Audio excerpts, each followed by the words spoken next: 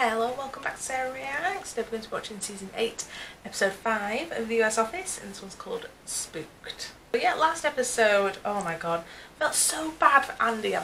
Just everything was going wrong at his garden party. His parents were being horrible, his boss was getting all the fucking praise, and mainly getting more praise because Gabe is still being bitter. But he's really bad at being a bitter nemesis. He's always one step behind, and he always thinks of good plans once they've already happened. So if I was Andy, I would not be that worried. Do you know what I mean? It'd be a very low commitment, low risk nemesis to have. You know what I mean? But his parents, oh, you can definitely tell, you know, this is why he is the way he is. Parents like that. But it's funny that they got Josh Groban in, like, so random.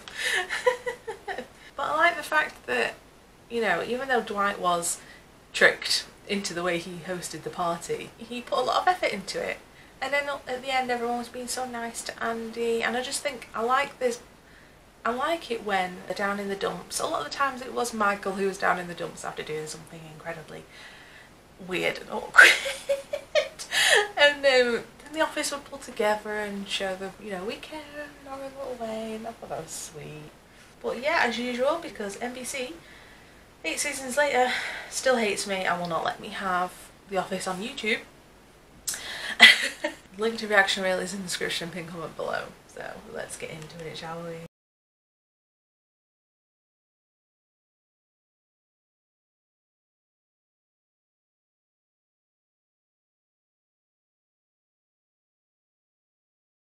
Yes, that was season 8, episode 5 of the US Office. That was a funny episode. I was wondering why he kept asking everybody what their fears were. I was a bit too suspicious. But I still love Robert California. I think he's so fucking funny. Obviously, I do still miss Michael, but I do like this kind of new dynamic, sort of. It's slowly growing on me. So we are kind of getting to know everybody else a little bit more. So I like that. But I don't know, I hope they work out the kinks sooner rather than later.